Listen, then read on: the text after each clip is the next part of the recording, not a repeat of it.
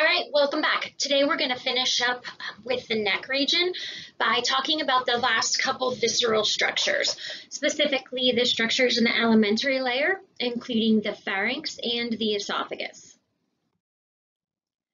Again, the alimentary layer includes the structures that are part of the digestive system. Aliment literally means food. So the alimentary canal, which we commonly refer to as the digestive tract, is the canal that food passes through from as we digest it and break it down and absorb the nutrients. The parts of the alimentary layer that we'll talk about include the pharynx and the esophagus. The pharynx is what we would commonly refer to as the throat. The pharynx is located posterior to the nasal cavity, oral cavity, and larynx. And these represent the three sections of the pharynx. So the top of the pharynx is the nasopharynx. In the picture, you see it again right behind the nasal cavity. The middle part of the pharynx is the oropharynx behind the oral cavity. And then the bottom of the pharynx is the laryngopharynx behind the larynx. So nasopharynx, oropharynx, laryngopharynx. The pharynx extends from the cranial base down to about the C6 vertebra. And at its inferior end, it connects to the esophagus. The esophagus then is going to extend down from the laryngopharynx to the stomach. And specifically, it'll go into the cardia of the stomach really soon after it passes through the diaphragm. The nasopharynx, again, was the most superior portion of the pharynx. It's a posterior extension of the nasal cavity, and the nasopharynx actually serves a respiratory function. The nasopharynx is lined with the same epithelium that we see in the nasal cavity and in most of the respiratory tract. So it has that pseudostratified ciliated columnar epithelium. Food and water should not be entering up into the nasopharynx. Again, this is not a digestive area. The nasal cavities open into the nasopharynx through two choana, or these are also called posterior nasal apertures, or sometimes internal nares. They're the passageways, though, where the rounded passageways where air goes from the nasal cavity back into the nasopharynx. The nasopharynx lies just inferior to the basilar part of the occipital bone. So again, it's lying just below the base of the skull. The pharyngeal tonsils are present in the nasopharynx. The pharyngeal tonsils are aggregated lymphoid tissues that are present in the roof and posterior wall of the nasopharynx, so the top and back of the nasopharynx. The pharyngeal tonsils are frequently referred to as adenoids, specifically when they're inflamed or enlarged. So here you guys see a few things. One, this from here forward is the nasal cavity. Okay, so right behind that is the nasopharynx. The nasopharynx extends here from the posterior apertures down to the soft palate. In a little bit, we'll look at all of the structures that are present in the nasopharynx, but right back here, you do see the pharyngeal tonsil. Again, the posterior superior border of the nasopharynx. It's the pharyngeal tonsil, the aggregated lymphoid tissue. Here, in this picture, we're looking into the skull, and right here you can see the two posterior apertures, choana. Again, the passageways that air passes through as it comes from the nasal cavity, it's going to come through these, and then it would come back at us. But we're looking forward into the nasal cavity, so then back this way would be the nasopharynx.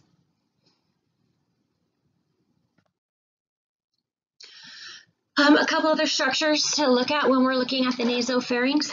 One is the pharyngotympanic tube. Pharyngo like pharynx, tympanic like the tympanic membrane. This is also called the auditory tube, or clinically we used to call it the eustachian tube, EU, eustachian tube. The auditory tube connects the middle ear to the nasopharynx. Okay, so here you can see this, right? Here's the tympanic membrane. okay, their eardrum, and then in right here is the middle ear. So this in green is showing you the auditory tube or the pharyngotympanic tube, and the tube comes through and connects again over here is where it opens up into the nasopharynx. The area where it opens, the orifice where it opens into the nasopharynx is called the pharyngeal orifice. And this auditory tube is important because it allows us to equalize pressure in the middle ear. Just kind of a quick review. As sound waves come in the external ear canal, they push on the tympanic membrane, right? And that oscillates or moves the tiny little bones, the stapes, the malleus, the incus that we have present in that middle ear. So as we change altitude, for example, the amount of pressure changes, and sometimes we need to equalize the pressure on either side of this tympanic membrane. So if the pressure out here is changing, right, and that's pushing on the tympanic membrane, we need to adjust the pressure in here in the middle ear so that we don't damage the tympanic membrane. The way that we do that, again, is by adjusting pressure through the auditory tube into the middle ear. There is another small tonsil that's present here, a collection of lymphoid tissue near this pharyngeal orifice. I'll show you on another picture coming up in a second, and that's called the tubal tonsil.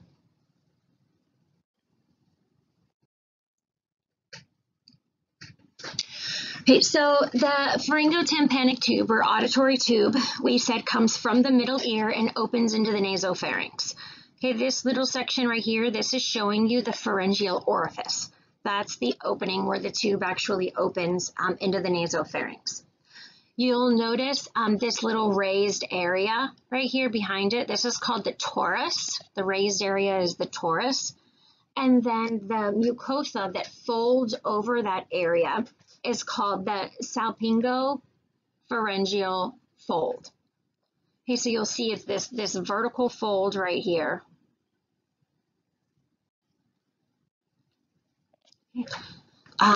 Over the, or by the torus or the raised area by the pharyngeal orifice.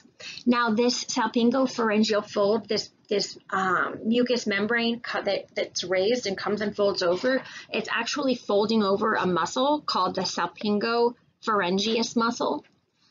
This salpingopharyngeus muscle actually is responsible for opening the orifice, the pharyngeal orifice, at the end of the auditory tube.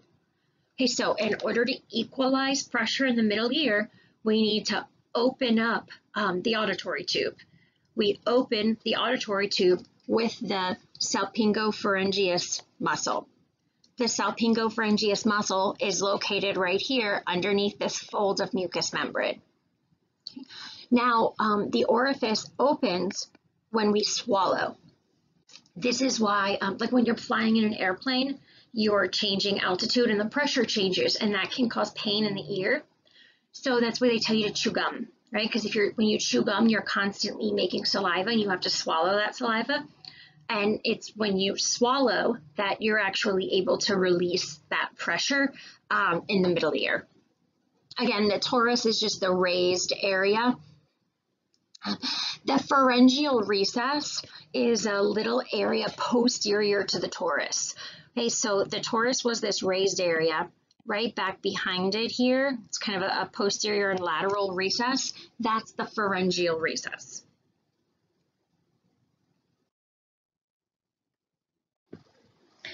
Inferior to the nasopharynx is the oropharynx. Oro, like oral cavity, right? So this is the part of the pharynx that's posterior to the oral cavity. The oropharynx extends from the soft palate down to the superior border of the epiglottis, right? So down to the larynx, essentially. The oropharynx has a digestive function. So the epithelium here, the lining here, changes to stratified squamous epithelium, right? So many layers of cells present here without cilia present. The digestive function of the oropharynx is to initiate the process of deglutition, which is just swallowing, right? Swallowing a bolus of food to get it down into the digestive tract. The boundaries of the oropharynx include the soft palate superiorly, the base of the tongue inferiorly, and then two arches form the lateral borders, the palatoglossal arch and the palatopharyngeal arch. Just think about the words, right? Palato, like from the palate up top, glossal down to the tongue. So from the palate to the tongue, and then palatopharyngeal from the palate down to the pharynx. I'll show you the arches in a sec. The oropharynx houses the palatine tonsils. The palatine tonsils are collections of lymphoid tissue that are located bilaterally in the back of the oropharynx. So these are the tonsils that when you stick your tongue out, you get, you look back on the lateral aspects of the oropharynx, and you can see the palatine tonsils pretty easily, even if they're not inflamed. The bed of the palatine tonsils is formed by the superior pharyngeal constrictor. We'll see that the pharynx has three constrictor muscles present. The superior most one forms the bed for the palatine tonsils, along with the thin pharyngobasilar fascia. All right, so here we see a few things. One right here, the two arrows, these first two arrows that you see right here, those are showing you the arches. So the palatoglossal arch is this first arch right here. The palate is up here, right? So like the roof of your mouth is the palate. So from the palate down to the base of the tongue, that most anterior arch is the palatoglossal arch. And then the inferior arch back behind it is the palatopharyngeal arch. You'll notice here the structures that are highlighted in green on either side, those are the palatine tonsils. Notice that they're sandwiched in the little recess between the two arches.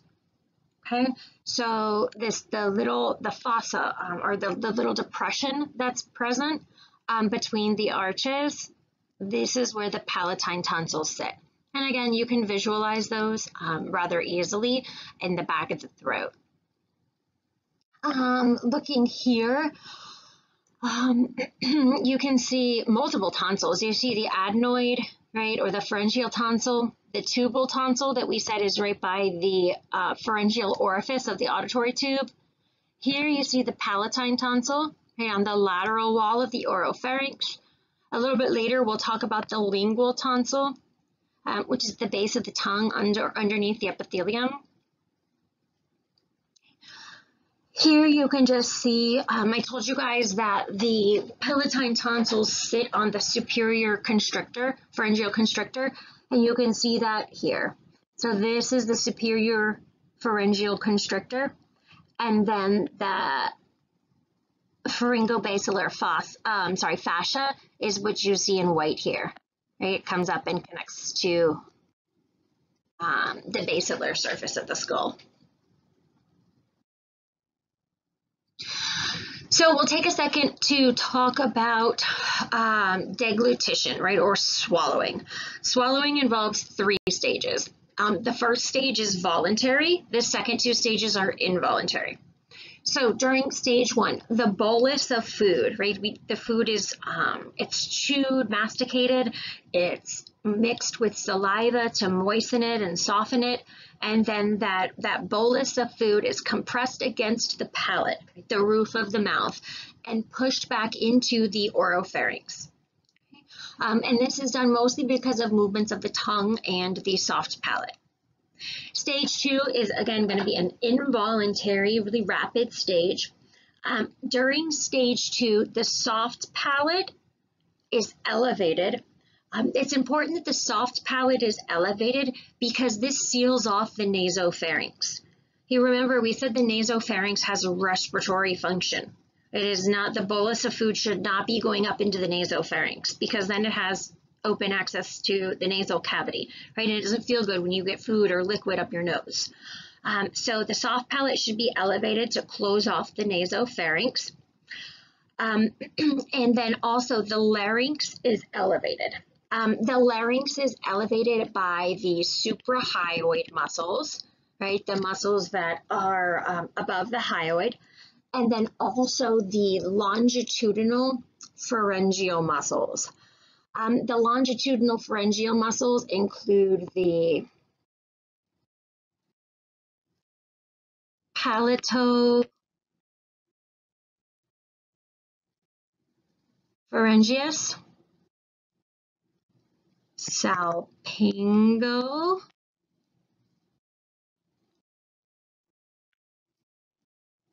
pharyngeus, and stylopharyngeus. Okay, so the suprahyoid muscles and these three longitudinal pharyngeal muscles are responsible for elevating the larynx. Remember, why would we want to elevate the larynx? Okay, elevating the larynx, one, helps to shorten and widen the pharynx, so it's easier for the bolus of food to go down. But more importantly, elevating the larynx, remember, forces the epiglottis down. The epiglottis is the lid on the larynx. So forces the epiglottis down on top of the glottis. So the opening into the trachea is closed off. So now the nasopharynx is closed off up top, right? The larynx is closed off on the like inferior and anterior aspect. Now the only place for the bolus of food to go is down the throat and towards the esophagus. Stage 3 again is also involuntary. Stage 3 involves a sequential contraction of the pharyngeal constrictor muscles. There are 3 pharyngeal constrictor muscles. They're the superior, the middle, and the inferior pharyngeal constrictors. And they contract again in sequence, so the top, the middle, and the bottom. And those push the bolus of food inferiorly until it can go down and then enter into the esophagus. Here we see the muscles that are involved, the pharyngeal muscles that are involved in deglutition or swallowing. In stage 2, right, of deglutition, we use these 3 longitudinal muscles, and again, that's to raise the larynx up. The salpingopharyngeus, you see up here.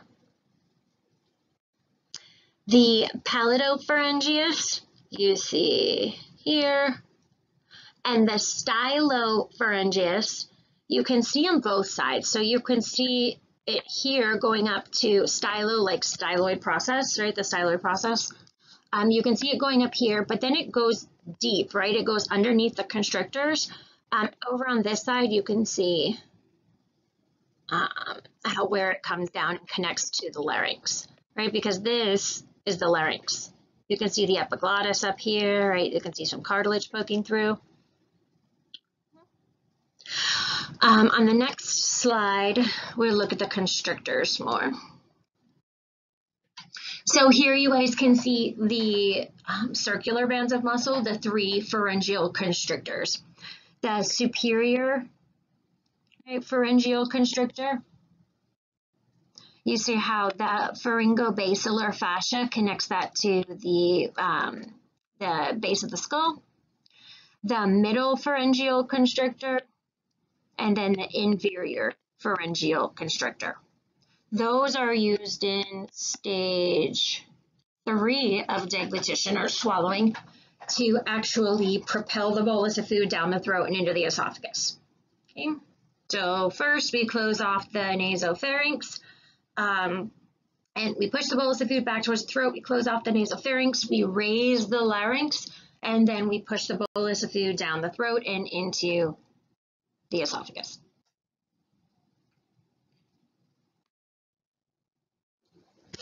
After the oropharynx, or inferior to the oropharynx, we get to the last part of the pharynx, which is the laryngopharynx. Laryngo, because it's behind the larynx. So it's located posterior to the larynx between the C4 and C6 vertebrae. The borders of the laryngopharynx include the larynx in the front, and then the constrictor muscles on the sides and the back, specifically the middle and inferior pharyngeal constrictors. Those form really the outer border of the pharynx, though. The inner wall is actually formed by the longitudinal pharyngeal muscles, specifically the palatopharyngeus and stylopharyngeus muscles, which we saw a couple slides ago. So the laryngopharynx extends from the superior border of the epiglottis and the pharyngoepiglottic folds, which remember, like the epiglottis curves up and then the folds kind of fold over around the edges, right, to form like the lateral sides of the larynx. So the laryngopharynx extends from that level of the folds in the epiglottis down to the inferior border of the cricoid. So essentially it extends the entire length of the larynx, right, just behind the larynx. Bilateral, so on either side of the laryngeal inlet, either side of the entrance into the larynx, there's a little depression, right, called the piriform fossa. This piriform fossa is important. It's a fossa or a depression, and it's covered by a mucous membrane. But deep to the mucous membrane are branches to the laryngeal nerves. So the internal laryngeal nerve and the recurrent laryngeal nerve pass right through this piriform fossa. This will be important later clinically when we talk about foreign objects getting stuck in the laryngopharynx, and that they like to get stuck right in this little area, and that we'll need to be careful of these nerves because they pass right just deep to the mucous membrane there. The laryngopharynx narrows at its inferior end to become the esophagus. At the cricopharyngeal part of the inferior constrictor muscle, okay, so the inferior constrictor muscle is the bottom constrictor muscle, right at the bottom of the throat. At the very bottom of it, right where the cricoid cartilage is, there's a part of the muscle that's referred to as the cricopharyngeal part, okay, like the very bottom of the inferior constrictor. This area is really narrow and it constricts the esophagus, right at the top of the esophagus. This area is referred to as the superior esophageal sphincter. Later, when we do the abdomen, we'll see that there's an inferior esophageal sphincter. It's called the lower esophageal sphincter or cardiac sphincter. But this is at the top of the esophagus.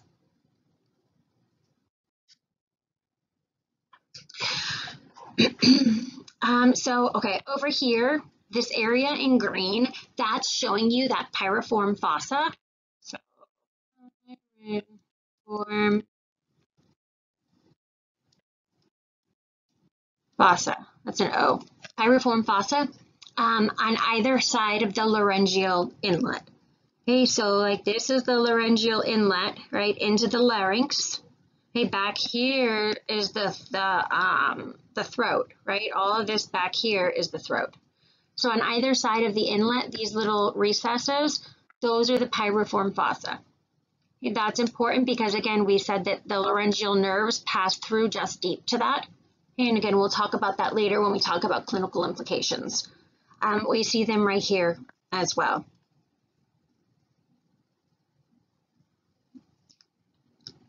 Over here, we can see, again, the sections of the pharynx. So behind the nasal cavities, the nasopharynx, from the soft palate up. From the soft palate down, we have the oropharynx, right, back behind the oral cavity, all the way until we get to the top of the epiglottis. Back behind the larynx, right, from the epiglottis, which is right here, to the cricoid, which is right here. That's the laryngopharynx, and then the laryngopharynx connects to the esophagus inferiorly. We'll talk about blood supply to the pharynx, starting with the arteries. The external carotid artery gives way to the different branches that go deep within the pharynx and then on the superficial muscles of the pharynx. Looking right here, the external carotid artery is right here. And then you can see the facial branch off the external carotid artery. From the facial branch of the external carotid artery, we have got the tonsillar artery and then also the ascending palatine artery. The first branch that you see off the facial right here is the ascending palatine artery, and then the second one is the tonsillar artery. The tonsillar artery is actually, it's going to go pass through the superior constrictor and enter into the tonsil, and that's the main route for blood into the tonsils, specifically palatine. The external carotid artery, if you look over on this picture, also gives way to vessels that go superior up the constrictors and then inferiorly down the constrictors. So looking over here, the common carotid artery is right down here, right next to the internal jugular vein, and then you can see it bifurcates, right, like this. This one that's cut is showing you the internal carotid artery, and then we can see the external carotid artery come up. The facial artery, you guys can see come off right here, right? And then down in this picture down here, we saw the palatine and the tonsillar come off of the facial. The two branches of the external carotid artery that I want you guys to see here on this big picture are the ascending pharyngeal artery and the superior thyroid artery. So the ascending pharyngeal artery comes right here, and you see it ascend right up the pharynx, and then all the branches. The superior thyroid artery, you guys see right here. Right? It comes down and then it goes to the top of the thyroid. But as it's heading down towards the thyroid gland, there are branches that are going to the pharynx. The external palatine vein drains near the palatine glands and ends up collecting into the pharyngeal venous plexus, which you see all over the pharynx. And the pharyngeal venous plexus ends up draining into the internal jugular vein. So here, if you look over here, this is showing us the internal jugular vein. You can see the veins of the pharyngeal venous plexus all throughout the pharynx. Ultimately, here you see the pharyngeal vein draining into the internal jugular, and also the superior thyroid vein drains the most inferior regions of the pharynx. So if you look down here, the inferior regions of the pharynx do drain some into the superior thyroid vein. And then again, that goes into the internal jugular vein.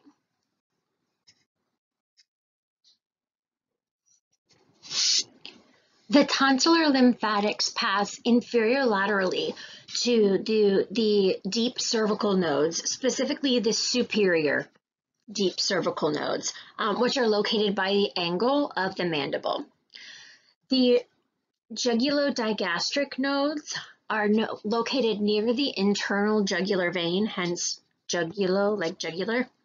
The jugulodigastric nodes are often referred to as the tonsillar nodes because they are draining lymph from the tonsils, so they become enlarged when the tonsils are inflamed or have some sort of infectious process.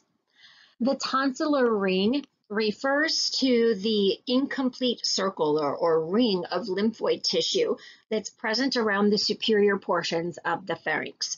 So at the top of the throat, we have the tonsils, right, that kind of surround the superior pharynx. This tonsillar ring is composed of the lingual tonsils, the base of the tongue, the palatine tonsils at the back or the lateral posterior portions of the oropharynx, the tubal tonsils that are up by the pharyngeal orifice where the auditory tube opens, and then the pharyngeal tonsil or adenoid, which is the superior portions of the pharynx.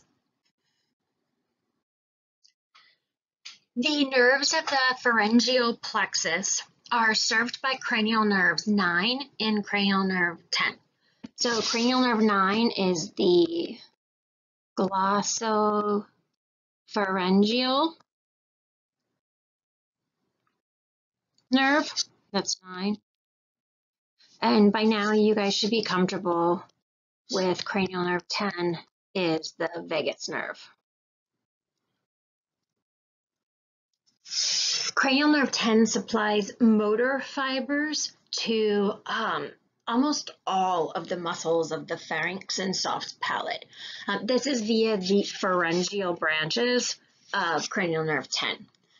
The exceptions here are that stylopharyngeus, which is innervated from cranial nerve 9, the glossopharyngeal, and the tensor veli palatini, which is innervated by cranial nerve 5, the trigeminal nerve, specifically the third branch. You try the 3, and so the third branch.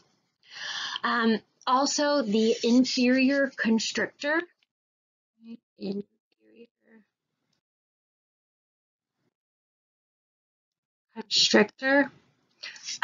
does receive motor fibers from the laryngeal branches of the cranial nerve 10.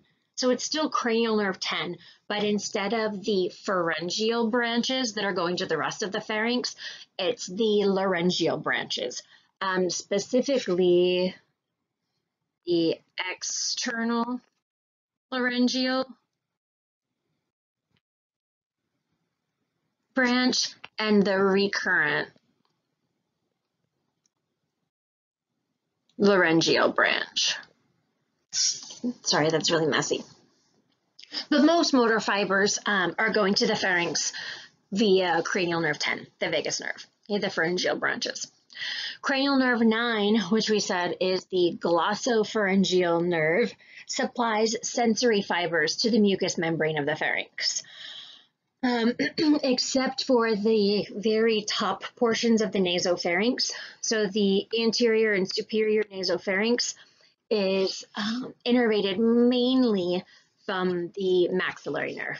And the maxillary nerve is also a branch of the trigeminal, right, cranial nerve 5, except for this is the second branch, not the third.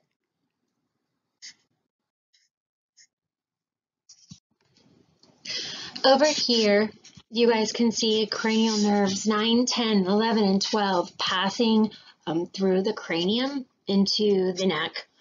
If you look, the glossopharyngeal nerve, which is cranial nerve 9, comes down through and comes onto the pharynx. Over on this side, you can see it easier. Right, so glossopharyngeal, you see going to the pharynx. The vagus nerve, cranial nerve 10, is pretty apparent, and it's got branches that come out to the pharynx, and then also remember the laryngeal branches come back up to the pharynx. So here you can see the recurrent laryngeal nerve, which came down and curved around, and then it's coming up to the larynx, but then also to the inferior portions of the pharynx, right, the inferior constrictor. Over on this side, you can actually see just the vagus nerve and some of its branches better. So this is the vagus nerve, right, coming down. You see how the recurrent curves up and it comes back around to the larynx, but remember it also has branches that go back to the pharynx. Up higher here, you see, so the vagus, and then you see pharyngeal branches of the vagus. Superior laryngeal branch, which also goes to the inferior regions of the pharynx. The sympathetic trunk does pass through here, so you can see the sympathetic trunk in the plexus as it goes down alongside the common carotid. So we're done with the pharynx. We'll move on to the esophagus. The esophagus is a muscular tube that extends from the pharynx down to the stomach. So it extends from the pharyngoesophageal junction, right, the junction between the pharynx and the esophagus, down to the cardial orifice. The cardia is the first section of the stomach, so the cardial orifice is the opening into the cardia, opening into the stomach. The cervical esophagus refers to the superiormost region of the esophagus, which is in the cervical region. The cervical esophagus begins at C6 and extends to the inferior border of the cricoid cartilage. The cricopharyngeal part or the top of the esophagus is constricted. The cricopharyngeal part is the very inferior most part of the inferior pharyngeal constrictor. So the very, very bottom of the inferior constrictor, right where it's joining to the esophagus, is constricted. It's thinner there, and that's referred to as the superior esophageal sphincter. Okay, again, lower in the esophagus, there's a lower esophageal sphincter or cardiac sphincter. This is at the top of the esophagus, and really the bottom of the pharynx as well. The esophagus is sandwiched or located between the trachea, anterior to the esophagus, and the vertebral bodies posterior to the esophagus. Again, this is the cervical esophagus in the neck. The esophagus blends from striated muscle in the top third to a mixture of striated and smooth muscle in the middle, and then the bottom third is purely smooth muscle. When we look at the cervical esophagus, the top of the esophagus is in contact with the cervical pleura in the root of the neck, right, which is the top of the pleura, the membrane around the lungs. And we see that the thoracic duct, which is the major duct of the lymphatic system, adheres to the left side of the esophagus between the pleura and the esophagus. The thoracic duct passes up. It's actually more kind of on the right of the abdomen as it passes up, and then it crosses to the left of the esophagus right before it's ready to empty into the left subclavian vein, which we'll see in a little bit. Here you see this. So again, the pharynx goes into the esophagus, and the esophagus is going to go into the cardia of the stomach, this first section of the stomach. At the top of the esophagus, this constricted portion is called the upper esophageal sphincter, and that's the constricted portion of the inferior pharyngeal constrictor. Down here you see the lower esophageal sphincter, which we'll talk about when we do the abdomen. You can see how the esophagus sits just posterior to the trachea, and then just behind the esophagus are the vertebrae, which you can see by looking over here. Here, this is the esophagus right here, so it's been cut, but I included this because you can see the lymphatic ducts. Right, so this is the cisterna chyli, this expanded portion, and then this goes up into the thoracic duct. So you can follow the thoracic duct up, comes over, and it's the left side of the esophagus, between the esophagus and the pleura, which is right here surrounding the lungs. You can see it come up, and then we'll talk about how the thoracic duct empties into the subclavian shortly. Arteries bringing blood to the cervical esophagus are esophageal branches of the inferior thyroid arteries. These actually have ascending and descending branches, and the branches anastomose or join with each other across the midline of the esophagus. The esophageal veins likewise drain into the inferior thyroid veins. The lymphatic vessels of the cervical esophagus drain into the paratracheal nodes, which are on either side of the trachea, and then the inferior deep cervical nodes. Innervation to the superior half of the esophagus is via somatic motor and sensory neurons. The inferior half is innervated by autonomic and visceral sensory fibers. So when we look at the cervical esophagus, which is in the superior portion of the esophagus, the motor fibers are delivered via branches of the recurrent laryngeal nerves. The vasomotor fibers come via the cervical sympathetic trunk. We'll look at the lymphatics that are present in the neck, and there are a lot. Most of the superficial tissues of the neck are drained through the superficial cervical lymph nodes, and these are located mostly along the course of the external jugular vein, right? External and superficial. Then these drain deeper into the inferior deep cervical nodes. After that, they go into the supraclavicular nodes. The main group of deep cervical nodes form a chain along the internal jugular vein, right? Deep is internal.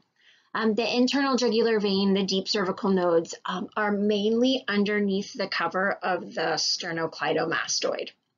They're deep to the sternocleidomastoid. The other deep cervical nodes that are not along that chain include the prelaryngeal nerves, the larynx, the pretracheal nerves in front of the trachea, paratracheal nodes on either side of the trachea, and then retropharyngeal nodes. The efferent vessels from the deep nodes join or merge to form the jugular lymphatic trunks. On either side of the jugular lymphatic trunks will dump into the large lymphatic ducts. On the left side, the left jugular lymphatic trunk dumps into the thoracic duct, and then the thoracic duct the thoracic duct on the left side goes into the left subclavian vein. On the right side, the right jugular lymphatic trunk can dump directly into the right subclavian vein, right at the juncture where the subclavian and the brachiocephalic vein meet. Or the right jugular lymphatic trunk can empty into the right lymphatic duct, and then right after that, the lymphatic duct empties into the right subclavian. Here you guys see all of that, and you should be able to identify these. They'll be important when you get to physical diagnosis and work on your physical exam. The superficial cervical lymph nodes, okay, you see superficially here, okay, again along the external jugular vein. The deep cervical nodes are located deep to that. They're typically underneath the sternocleidomastoid, right, along the internal jugular vein. We also see multiple other occipital nodes, right? Retroauricular behind the ear, parotid. You see buccal in the cheek. You see submandibular under the mandible, submental right, underneath the chin. You see the prelaryngeal, pretracheal, paratracheal here in purple. Superior deep cervical, and then down here are the inferior deep cervical. Supraclavicular are not shown, but the supraclavicular view over here. Here you see the lymphatic drainage via the lymphatic vessels in the neck. The thoracic duct, remember, is large. It drains lymph from all of the body below the diaphragm and the left side of the body above the diaphragm. The right lymphatic duct simply drains to the right above the diaphragm, okay, so not nearly as much. The thoracic duct you see coming up here, passing underneath the brachiocephalic vein, okay, and then coming into the left subclavian vein, right where the subclavian is going in to form the brachiocephalic. Okay, so the internal jugular vein, the subclavian vein, and they merge, and then you go into the brachiocephalic vein. So what you guys see here, remember the deep lymphatics merge to form the jugular lymphatic trunks. So the left jugular lymphatic trunk goes into the thoracic duct, and then that empties into the subclavian. The right jugular trunk can merge into the right lymphatic duct, which is what you see happening right here, and then go into the right subclavian. Or the right jugular trunk can go directly into the right subclavian vein. Radical neck dissection is removal of the deep cervical nodes and as much of the surrounding tissues as possible. Radical neck dissection is done when cancer, typically from the abdomen or the thorax, invades the lymphatics in the neck. The major arteries, the brachial plexus, the vagus nerve, and the phrenic nerve are typically preserved, but most of the cutaneous branches end up being removed.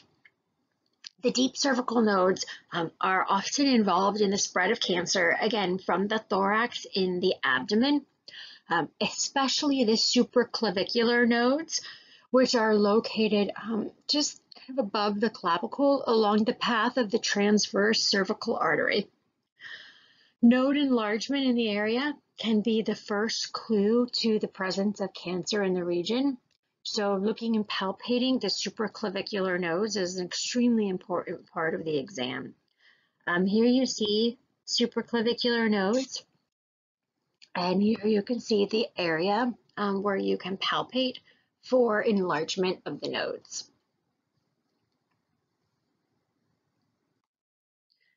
Foreign bodies that are swallowed can get stuck in the laryngopharynx, the inferior region of the throat.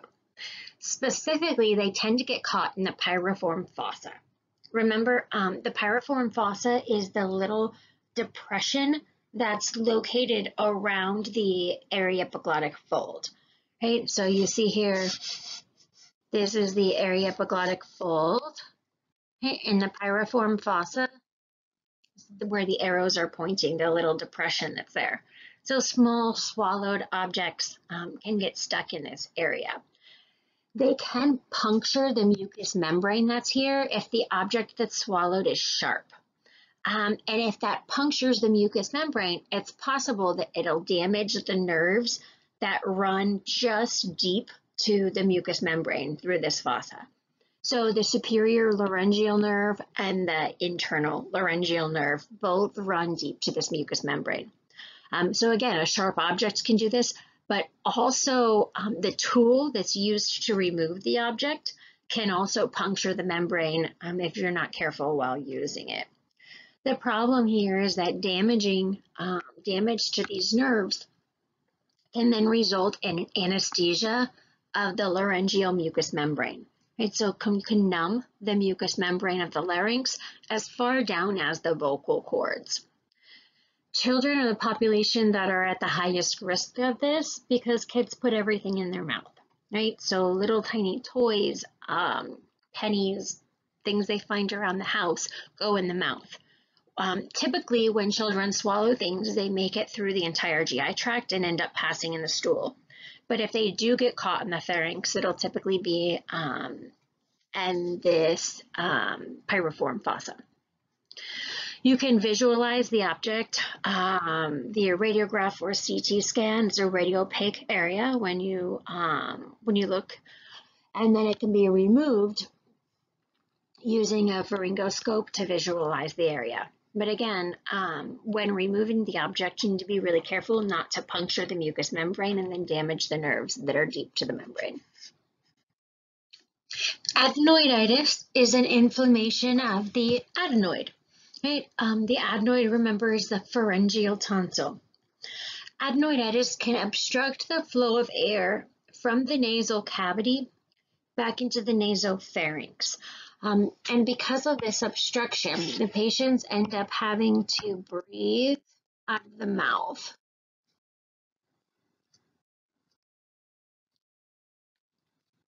So mouth breathing is necessary because of the obstruction between the nasal cavity and the nasopharynx. Infection of the adenoids can spread to the tubal tonsil, which is nearby. The tubal tonsil, remember, is right by the pharyngeal orifice or the opening of the auditory tube. So swelling in the area can actually obstruct or close the auditory tube, and this ends up causing hearing issues, right, or hearing impairment. Infection in the area of the adenoids can also spread from the nasopharynx to the middle ear. Remember, the auditory tube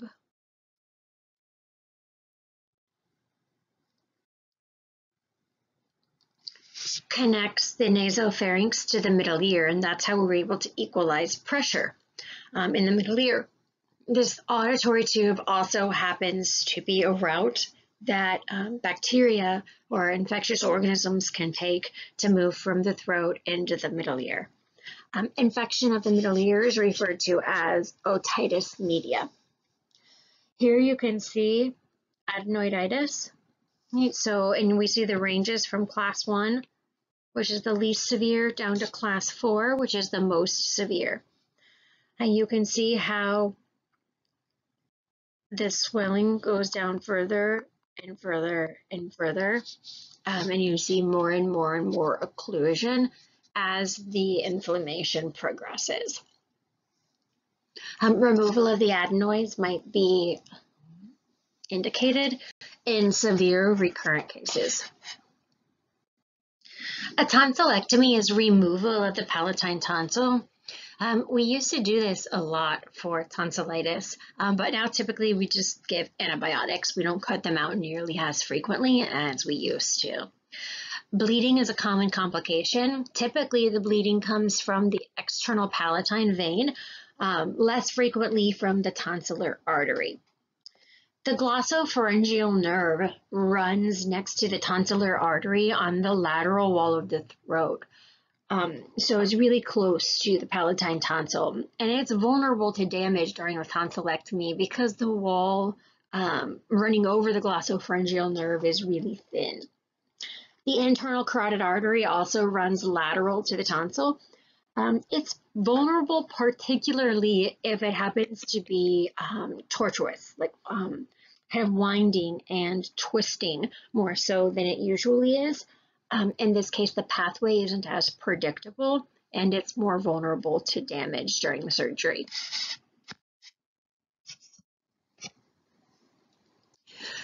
The zones of penetrating trauma are just clinical guidelines that can be used to assess the seriousness of neck trauma in different regions of the neck.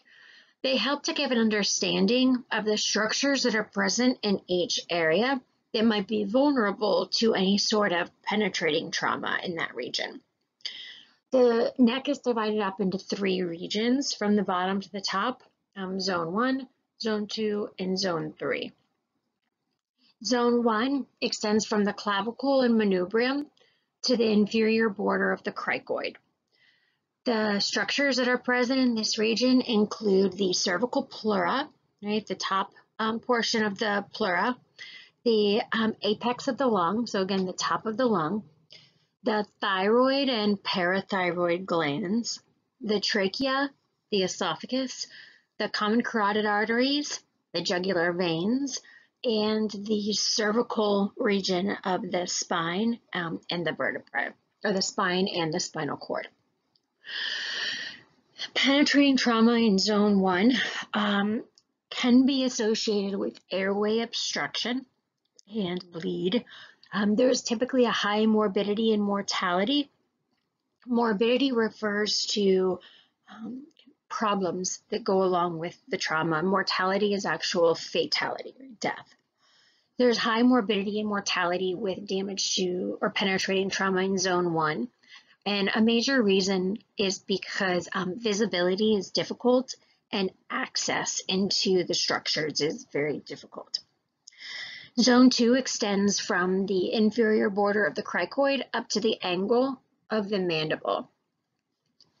This zone 2 includes the very superior portions of the thyroid gland, the larynx and laryngopharynx, the carotid and jugular, the esophagus, and again, the cervical region of the spine and spinal cord. Penetrating trauma to zone 2 is the most common, but it also has the least morbidity and mortality. The reason for this is the easier access. There's a lot easier access to the structures, and it's easier to compress the vessels here in order to control bleeding. Zone 3 is above the angle of the mandible. In zone 3, we have the salivary glands, the oral cavity, the nasal cavity, the oropharynx, and the nasopharynx. Again, with zone 3, airway obstruction is a problem, and it's also associated with high morbidity and mortality for the same reasons as zone 1. There's difficult visibility and access in zone 3.